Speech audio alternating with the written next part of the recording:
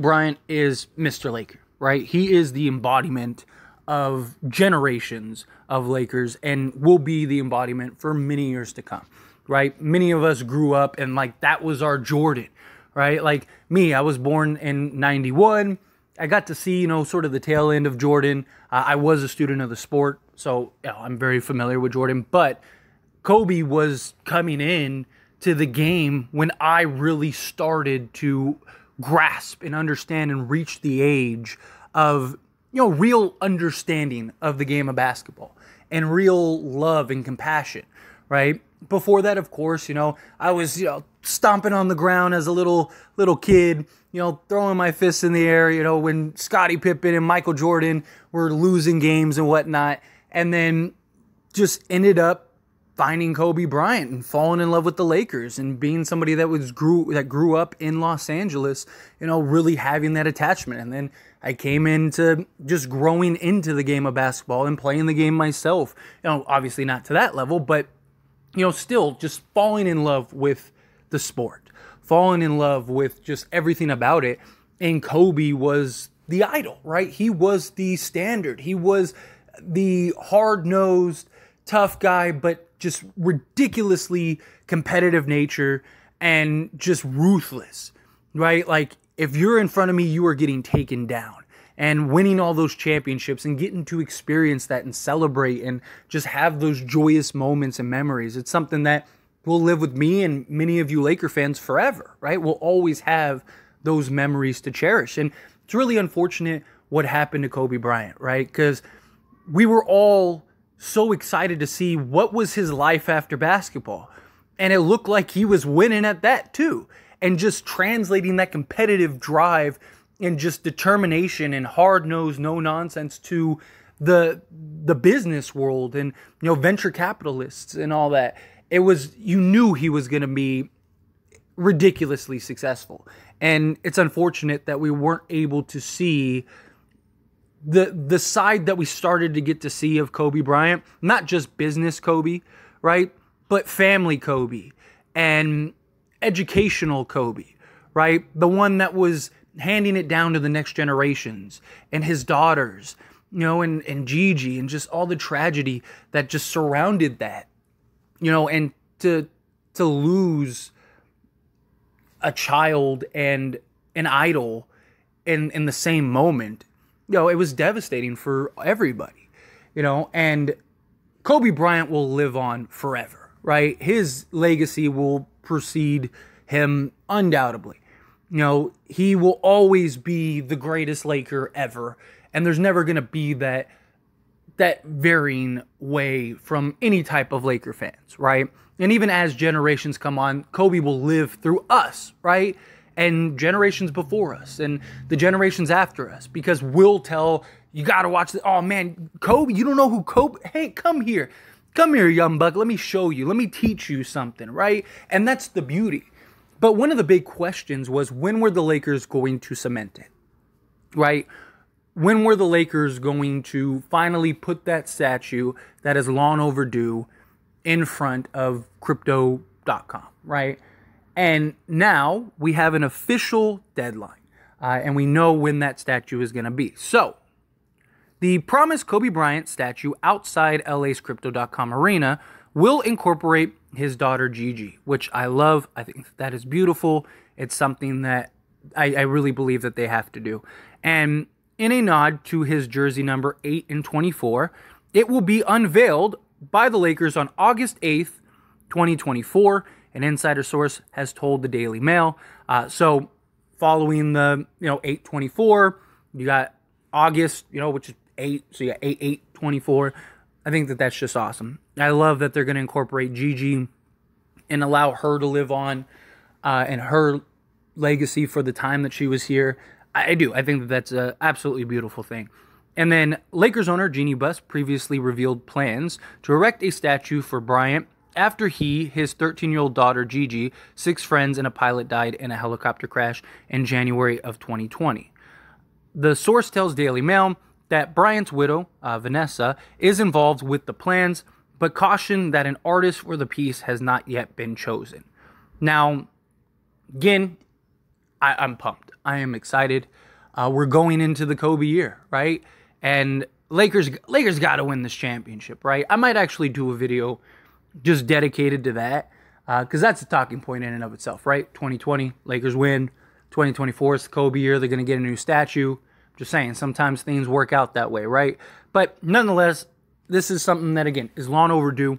Something that we absolutely need to see. Can't wait to go and visit it and see the statue, and maybe we'll do like a live stream or something like that when the statue is unveiled, or shortly after or something. I'll see when I can get out there and try to make that happen. That'd be pretty cool, right? But nonetheless, I'm excited to see what it's incorporated as. Like, what is it just like, Kobe and his daughter holding hands? Like, how are they going to approach that, right? Because that's something that you really only get one shot at. And the fact that they haven't chosen artists yet, I'm totally okay with that. Take your time. Find the proper artist.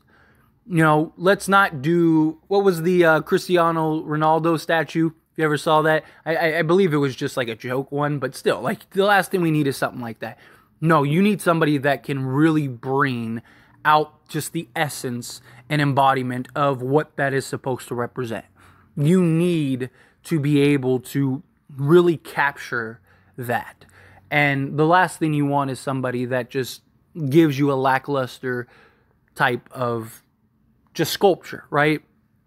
Also, take your time in planning what you want it to be, what it should look like, how it should look.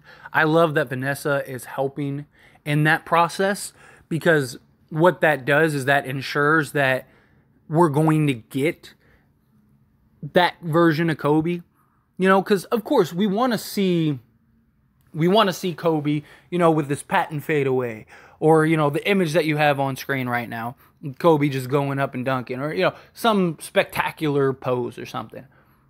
But if you're going to do it with his daughter, I think you need to have something that embodies not only the basketball player Kobe, but also the family man, the loving father,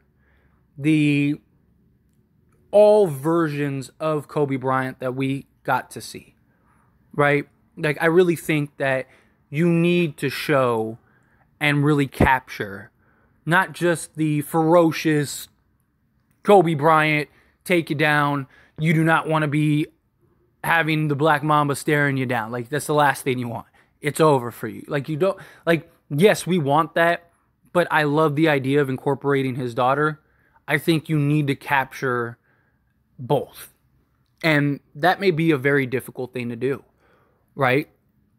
Maybe it's something of like both Kobe and Gigi both doing the kind of patent fadeaway. Like, that would be kind of cool, kind of like captures the essence of Kobe, but also like, the father-daughter, right? Girl-dad type thing. And look, as somebody that is a girl-dad, it hits home. You know what I mean? It's something that really is, it's just tragic. And every father's worst fear, But to have something, that symbol, be outside of crypto arena, it has to be done right. That's something you cannot botch. That is something you cannot have be a letdown, or something that you like. I love the deadline, and I love that, it's 8/8/24, right? Beautiful. Awesome. I love that. But I want more than anything than just like using the numerical thing to kind of like, oh, it's cool. It's like Kobe Day, Kobe year. Again, I love it. If they can make that happen, I am all for that. Let's do that. But I care more about the actual art being what it needs to be, and the art actually getting across what needs to be portrayed, right? Last thing you want, again, is to rush that. But again, Kobe Bryant, statue, no statue. Obviously, we need and want a statue. He's forever cemented. He's cemented in his DNA, is interwoven in the NBA, basketball culture, just fandom, everything, right? I mean, he is beloved in so many ways, and it's not even about like who's the greatest or who's this or who's that. there is undeniable Kobe was a different animal. His work ethic, his drive, everything was just, it was unlike anybody else. I mean, that's Jordan, that's anybody. I mean, his just sickening, just determination was very admirable and was something that we could all take. Like, Kobe really instilled a lot that you can really take away. And I really did enjoy and loved. And again, it's another huge thing that is really just disappointing and saddening that we're not going to get to continue to experience, is that he went into the almost like dad mode, but for generations, right? Doing the children's books, teaching us about the ins and outs of business, the game of basketball, his approach to just life, right? Like, he really opened up, and that hard, tough shell that was just unbreakable, you just saw dissipate. And you saw Kobe become something that at first was like, who is this? Wait a minute, time out, right? And it was even like a running joke that, like, even other players and stuff would say, like, this Kobe, man, like, this is weird, right? Like, it's just because we're so used to that. Just, one of us is dying tonight. Like, it's not going to be me, right? Like, that relentlessness, and you love that about him. But then to see, like, oh no, he is that, he can be that kind of heartwarming, just inspirational, just family man, and, you know, and he gave us a peek behind the curtain. It's probably the best way to put it, right? And to get that peek behind the curtain, I think, was really special. And it's even more special because of how the end result ended, right? Because it makes those things more cherishable, those moments more significant, more important. And, you know, it's a silly thing to say, but it is so, like, Kobe was, the way Kobe passed, it was, even to this day, almost seems like it was fake. Like, we're all waiting for Kobe to come through the door and just be like, I gotcha, right? Like, and it's just, because it's almost like he was too big to go out that way. You know, again, as silly as that sounds, it was almost, he was just so, just massive. And for him to go out the way that he went, it really was. It was just like, no, like, guys like Kobe lived to be 110, and they're writing history books about it, and like what? No, come on, stop, right? And it's just like, no, like, that really happened, and it's crazy. It really is. Like, even to this day, it's odd not seeing Kobe sit courtside for Laker games. It's odd not seeing those interviews. It's odd not seeing him and Gigi just taking over women's basketball, right? Like, all of those things, I think, are just, it's just crazy. But anyway, as always, I pass a question on to you guys. Let me know your thoughts and opinions down in the comments below. Please, I'd love to hear kind of your Kobe memories and just stories and stuff, like, down in the comments. I think that would be something that would be special.